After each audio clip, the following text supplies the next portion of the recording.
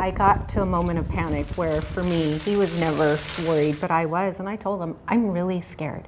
I thought, you have that moment of flight or fight, and of course we knew the answer was, we're gonna stay.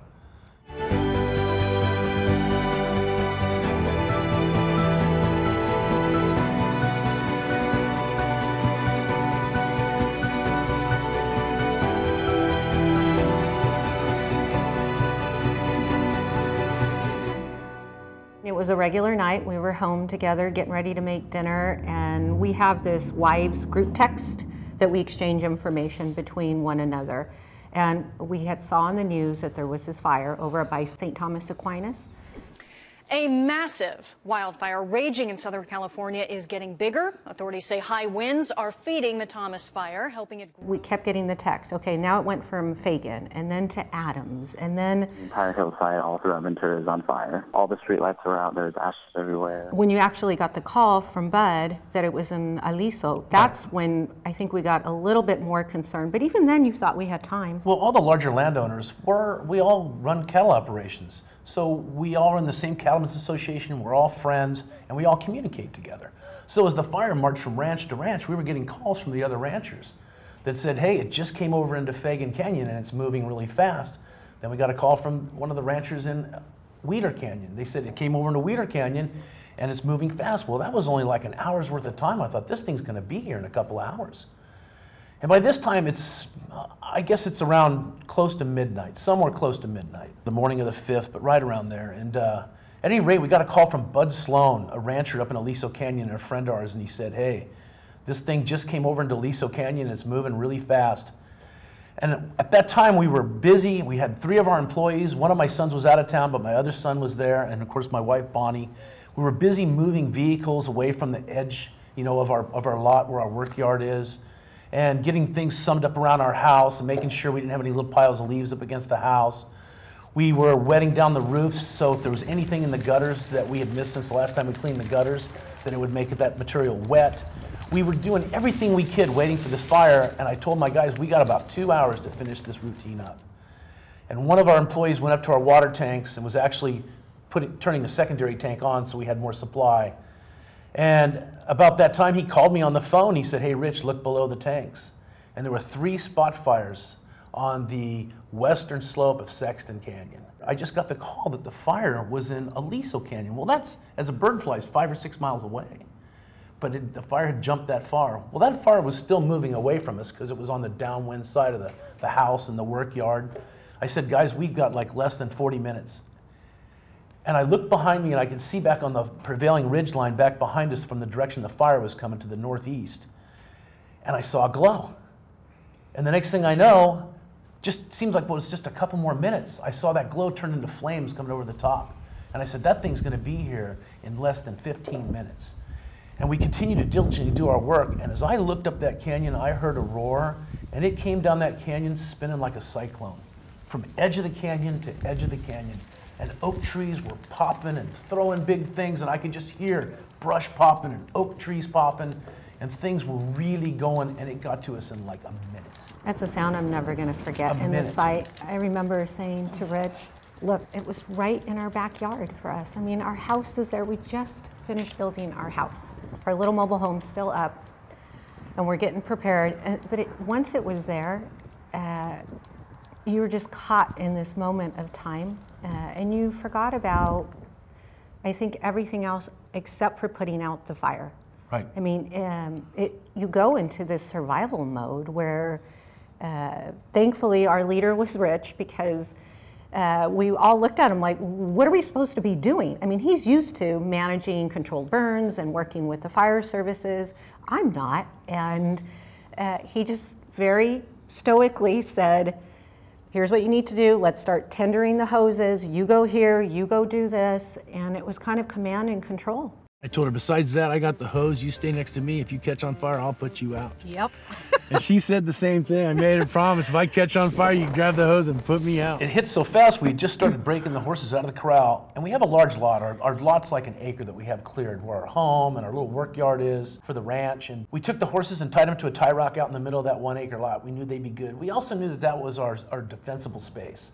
the place that if we lost everything, that we could walk out in the middle of that lot and that we were far enough from the active flames that at the end of the day we would have been safe. So that's why we decided to stay and defend our home. We just finished building this brand new house. We moved into it 6 weeks before the fire. And all these years I've been living in a mobile home up on the ranch, and we built this beautiful Rancho California style home, and I could just see it going up in flames. So we stayed and we fought that thing as hard as we could, but it was trying because as the fire came, off to one side of the lot, 600 bales of hay caught on fire all at one time. Just flashed and boom, and they're burning like all get out. And over on the other side of the lot, I had some equipment we hadn't moved, and I had to tell the guys, stop moving the equipment because the fire was blowing through the equipment section of the work yard. Yeah. So I told them, I can't get anybody hurt, you guys get out here and come over here and help us defend the house. We'll have to let happens over there. A backhoe caught on fire, a hydroseeder for restoration work caught on fire, several pickup trucks we lost. We lost a lot of equipment. We lost one of the barns up there at that site that was full of equipment and quad runners and our RTV. And so you had a barn on one side about 50 feet from the house burning, and 100 feet from the house on the other side you got 600 bales of hay, and then there's assorted spot fires all throughout the yard and even up against the house with new leaves that have blown up against it. But we were there with the hoses and managed to just keep putting this little spot fires out before they could catch the house on fire. Well, I remember when Alejandro was helping and Richie and they're moving the horses, they were moving as quickly as we have 12 horses, so it takes some time to get them out. And when those hay bales went on fire, I thought we were going to lose Alejandro. We didn't see him for a couple of minutes. And so at some point, I'll never forget, some of the horses went to the front side of our house in our courtyard in our new house, and they sat there for a while till we could move them over. Our son Richie, his jacket caught on fire. I kept his jacket because it's just that reminder of the calmness that he demonstrated. I mean, he's a young man, he's 20, and he and I spent a lot of time side by side together. Just working on spot fires, and Rich would go back and forth, and we were once you had one area, then something else, and then it would go back again to the same spot. But I think we kind of came together in a way that allowed us to know everybody had a job, keep calm, just do what you need to do, and we're going to get through this. And it was dawn right around when the fire trucks finally could come up. Actually, the fire protection agencies couldn't make it to us because they were so busy with all the fires in the urban neighborhoods, which is really understandable. Yeah, we don't And blame we're out them. by ourselves, 2.5 miles back behind Foothill Road. And also, a pole had fallen in the road when the fire flashed down the canyon, so they just really couldn't get up there. We were on our own. Priority traffic for operations, go. Officer Battalion 62, I can't get out on TAC right now. I need traffic control to close Sexton Canyon. No more vehicles going into Sexton Canyon. The canyon is cut off with fire. We've got about 10 to 12 people cut off by fire right now, and I've got civilians trying to make it up there to help them out, and I need that road closed immediately. Copy the break. Did you copy that? Immediate hard closure of Sexton Canyon with fire impacting currently. Copy that. Break. I see as you copy that, if you can get a law enforcement rep for immediate closure of Sexton Canyon. Vehicles and people trapped by fire. My job was to keep everybody safe. I had to keep everybody with an eyesight and said, don't get in some place where this fire can get you. Stay where you can always get to the middle of the lot. Don't ever get where you can, in an area where the fire can encircle you. You have to be on the open, defensible space side of the lot. So we kept everybody out there in that direction. And not to go in the house or go into the structures. I mean, that's the other thing you don't think about. He had the wherewithal to say, close off the venting, close all your windows, because that's how those embers, right, can come through your windows and cause a fire. I think none of us expected how hot and how long it was going to burn. That's the part that I remember. I remember my hands, they're healed now, but the embers just burning your hands, your neck, and the top of your head. And there was a point I kept calling 911. Rich kept saying, call them, that we need backup service. And they would keep saying, now is it imminent? I'm like, no, you don't understand. My husband has a hose on the house so it doesn't burn. And we know they're doing the best that they can. It was extraordinary what they did. And I got to a moment of panic where for me, he was never worried, but I was. And I told him, I'm really scared. I thought, you have that moment of flight or fight. And of course, we knew the answer was, we're going to stay. Right, because when you're up in a spot like that and you do have a defensible space, to try and leave that is often where the mistake gets made. So if you try to drive down, you say, I got to get out of here, and you drive down Sexton Canyon Road, you went from having hundreds of feet of clearance to having 12 feet of clearance on each side of the road, and that's not enough.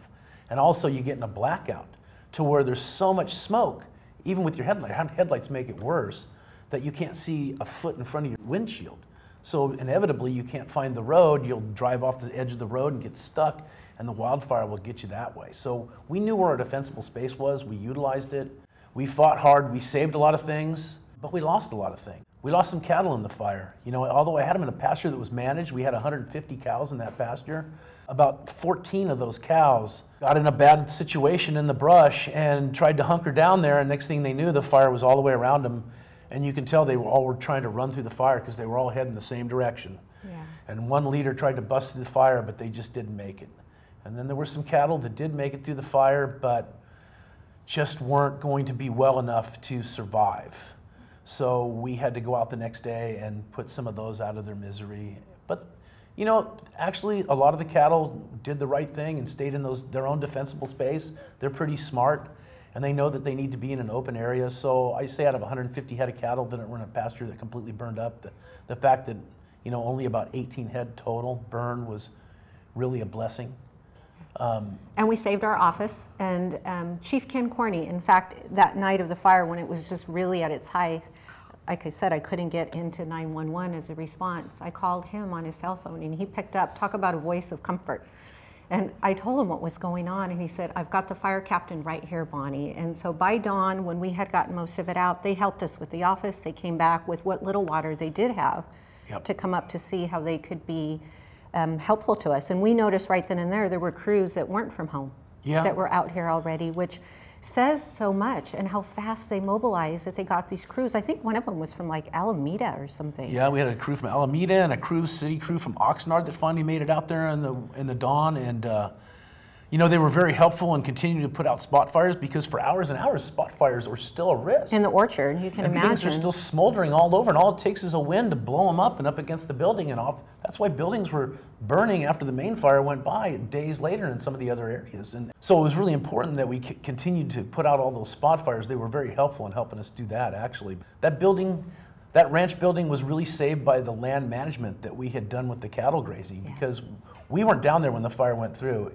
And I swore I looked down and saw that the office was on fire. I could have swore I saw it all burned up. But it was just all the trees and bushes around the office and some certain section back behind, and then down the canyon more. Everything was confusing because of how everything was on fire at once in the whole canyon, you know. And we just really are grateful that that office got spared. It was built in 1954. If the termites quit holding hands, I think the whole thing would probably fall down. But it was the land management that actually saved that office, and I think a little divine intervention mixed in. But we were fortunate there. We have 33 miles of fences on the ranch. We didn't lose them all because we managed a lot of those areas, but we did have a lot of galvanization burn off the wires, which means we have to go replace all those wires. And where we had some wooden fence posts left on corner braces, some of those burned up. So we've got months and months of fence work out ahead of us to get all that fixed up. We lost a lot of pasture for the cattle. So now we're feeding the cattle every day, hoping that it does actually rain. We've had about 1 3/4 inches of rain this year, so we're waiting for more rain to hopefully correct that situation in the managed pastures. But one of the main things is we lost a lot of wildlife habitat. You know, we worked really hard over these last 20 years trying to make the best wildlife habitat on that ranch we possibly can. That was the hardest part for me. Rich has seen fires come through, and you know, as he presents, and he always shows us before and after, so I knew that the habitat would come back to some degree. But what did you tell me? It burns like 10 times hotter in a wildfire compared to a prescribed burn. So the land's denuded, and I kept asking him, I don't see one animal around. And just even around our home, I mean, we have certain birds that are there, owls and hawks and crows and dove and quail, and it was just complete silence for a couple of days. And finally, he took me out to one area that he knew that he's done some really wonderful mitigation, and there were thousands and thousands of birds there. It was the most hopeful, beautiful sound I needed to hear. And he kept saying, Bonnie, the animals know what to do. But we did take some walks, and those oaks that were hundreds of years old, and deer that didn't make it, and the wood rats and the other critters out there, that was the toughest part for me to see. But we had a lot of deer that did make it in those managed areas. So after things kind of crawled out, everybody hunkered down. We have 3 cats that are like part of our family. We thought they all burned up, and 4 days later they appeared again because they were hiding underneath something that was left and didn't come out for 4 days. Oh, I was so happy to see that. And I think a lot of the wildlife did the same thing. You know, all the mitts for the wood rats burned up, but after the 3rd day, they realized there was some sanctuary, and I think every wood rat in the hills above Ventura moved in our house with us. They ate all our landscaping that we had just finished.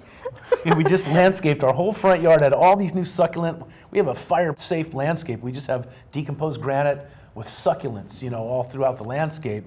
They're around the house. And all the bunnies, the rabbits. But all the bunnies came in and ate all the succulents because there was nothing left to eat out in the hills. And I guess they needed it more than I couldn't even shoo them off because I knew they needed those plants more than I did. Didn't have the heart.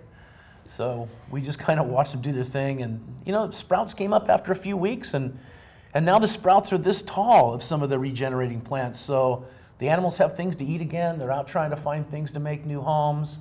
We did lose a lot of animals, but a lot were saved, and we've been monitoring those with trail cameras that we set up around the ranch where we have developed water for livestock and for wildlife. And so we kept those cameras going after the fire. Some of them burned up, but we got new cameras, and we've been monitoring, and we see a lot of the deer coming back in. We just saw one of the mountain lions come back in the other day, got a nice picture of him. Really happy to see her.